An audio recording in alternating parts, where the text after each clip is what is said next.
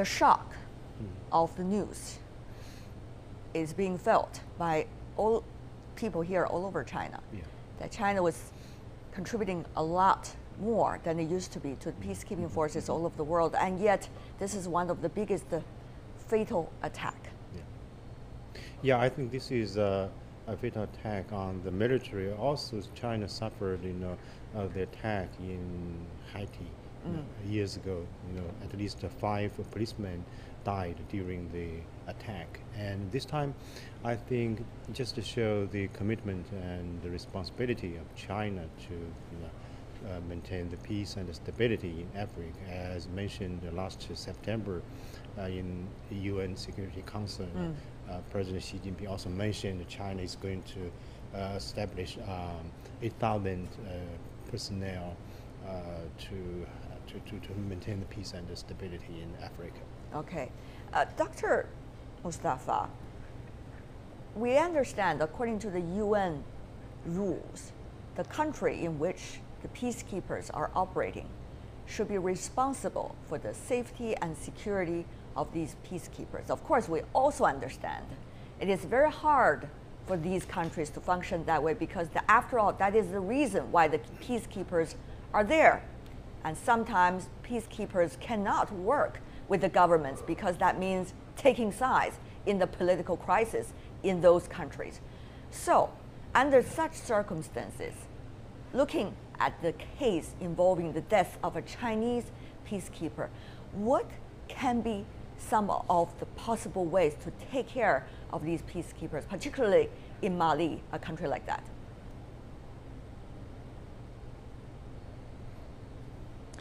Yeah, thank you for that question. These groups that have been attacking UN peacekeepers, have been attacking soldiers and government forces, they have no regard for authorities. They have no regard for anybody. And anyone who goes there, irrespective of whether they are peacekeepers or going there to enforce laws, keep the peace that is there or not there at all, they consider anyone not on their side to be their enemy. And this is why they are fighting and have been attacking the UN peacekeepers, unfortunately. And I don't see these kind of groups, particularly the Al-Qaeda, Al-Murabitun, the movement for oneness and jihad in West Africa. They are still going to target United Nations peacekeepers and government forces in that area because they have no regard for law whatsoever.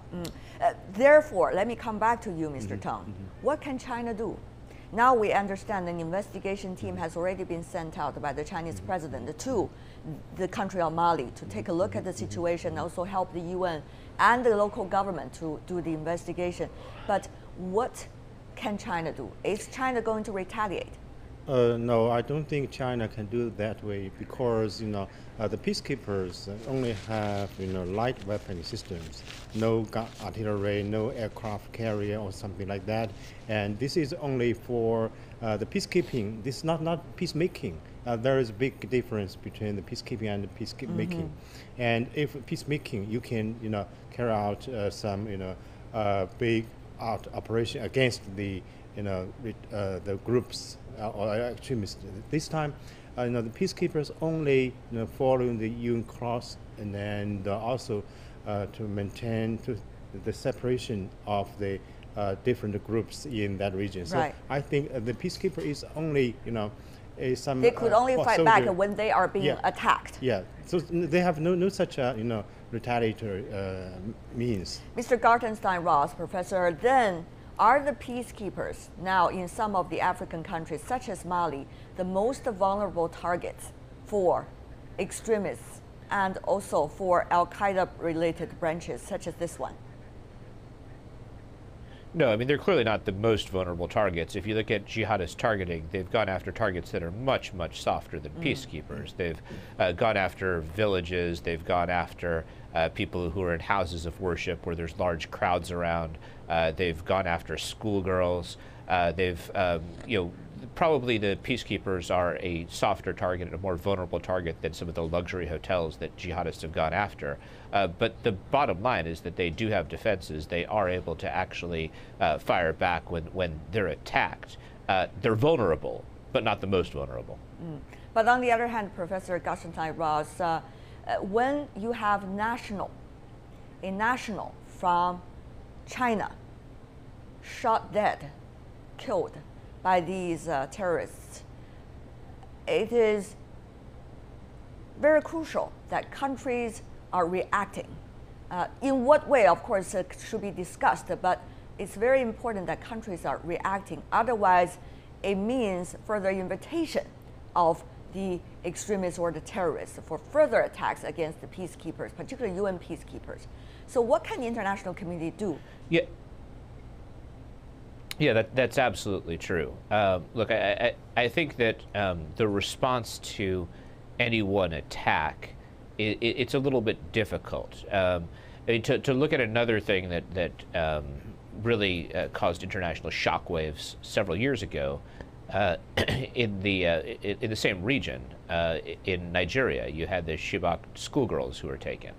Now, ultimately, after that, and it wasn't just because of the schoolgirls being captured by Boko Haram, but you have now the nations of the militaries of 4 different nations going after that organization, and it significantly lost power. Now, in the case of peacekeepers being attacked, one thing that I think will be discussed in the future is the rules of engagement. Peacekeepers are increasingly in conflict zones that are different than what the UN mandate anticipates. Peacekeeping is often thought of as keeping peace between 2 countries or keeping peace in a civil war situation. It doesn't anticipate as much peacekeepers being targeted by terrorist organizations. And that's something that they'll need to think about from a rules of engagement perspective. Dr. Teng, is that a consideration that we should really put a lot of efforts into, which is the nature of peacekeeping compared to what it used to be? And under such circumstances, what new policies or what new preventive methods should be done? Actually, if we look at peacekeeping activities by UN, which started from 1948, and millions of officers and soldiers participated in such activities.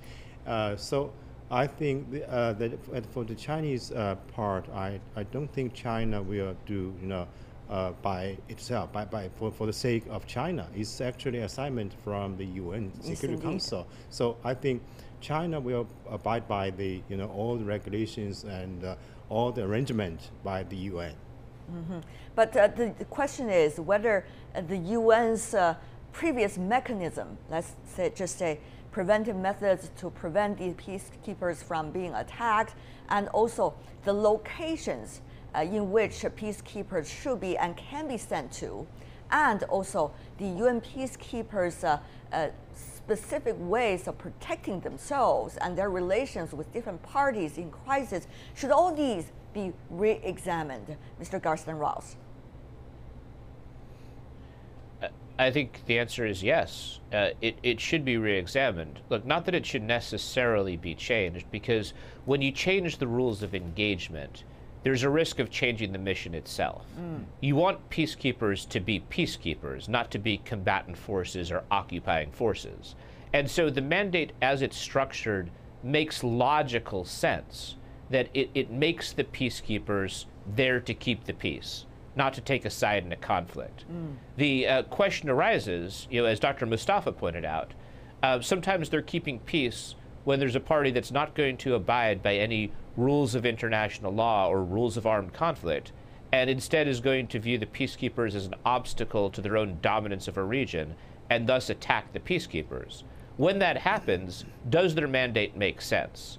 And I think that while there's a logic to the current mandate, I think that increasingly in the 21st century, we'll find that it's a mandate that's not best suited to the environments they'll be in.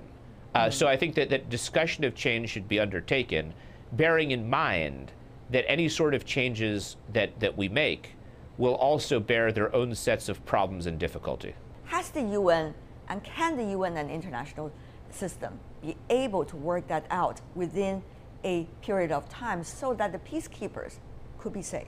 Yeah, this is really a dilemma for the peacekeeping activities of the UN.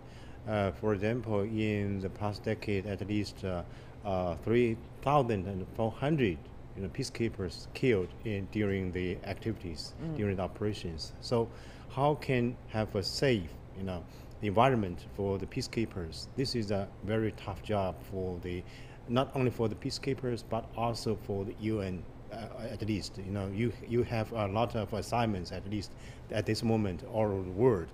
But on the other side, how can give a safe environment and give a safe protection, including the self-defense capability, not only a light weapon system. This is actually a very challengeable task, assignment for the peacekeepers and also for UN. Certainly, it is a new question for the United Nations. It is also a big question for China, which has been contributing. Especially now. The terrorist group, have already become the main, challenge for the peacekeeping activities in some countries. Yes, indeed. When talk about China's efforts for peacekeeping, we have seen China in recent years become a major contributor of troops, police, and military experts to UN peacekeeping missions. According to UN statistics, China now has more than 3,000 personnel currently in the field, the most of the UN P5 or permanent 5 nations. At least 15 have been killed on different missions. 2015, for example, China promised to contribute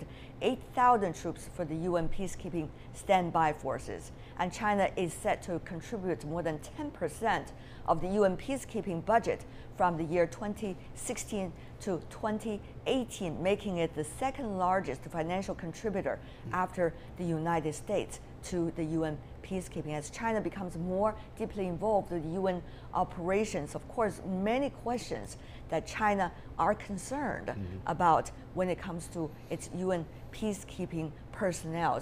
Mr. Gartenstein-Ross, even though the United States is contributing the biggest amount of financial support to UN peacekeepings, the number of peacekeepers from U.S. are fewer than China. And yet the question is, how can the permanent 5, together with the Security Council now, with increasing number of the attacks against peacekeepers, be able to figure out a solution? I understand what you talk about, Mr. Gartenstein-Ross, that it's important not to change the mandate. At least we are very sure about it, but it is also very important that we are coming up with some timely plan.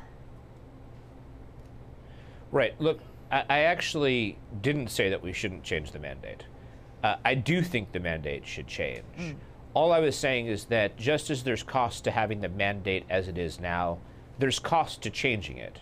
Ultimately, I think those costs are worth it. But the thing that we need to think through is, how do you change the mandate while not changing the role of UN peacekeepers into an occupying force rather than a peacekeeping force? That's a difficulty, but I don't think the mandate as it's currently put together is appropriate for the situation in which peacekeepers find themselves. Right. The reason why peacekeepers are used so much, the reason why China is so active in supporting peacekeeping missions is because China has commercial interests all over the world. It understands that stability is beneficial to China just as it's beneficial to countries of the region, just as it's beneficial to the United States.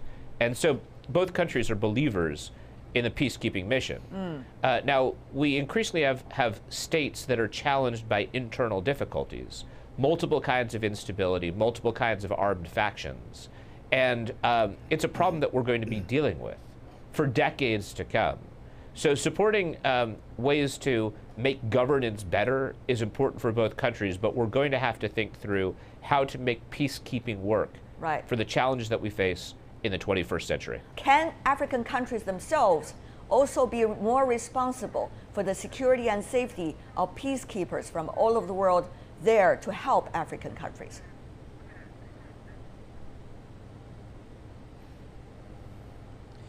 Yeah, overall, the way this war on terror has been fought and prosecuted around the world, it seems to most of us that it's been counterproductive. And we're focusing on only areas where we are only attacking and all the time being offensive. We are not focusing on what needs to be done at the community level. What do we do with the communities that are neglected? And in this case, in Mali, the regime of Muammar Gaddafi was taken out at the behest of Security Council Resolution 1973.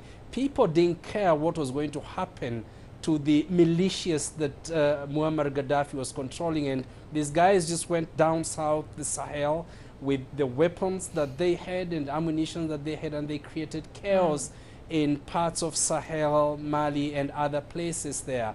And this is something that governments, the United Nations, have got to look at and address, while at the same time look at the communities that are neglected, which then welcomes these groups.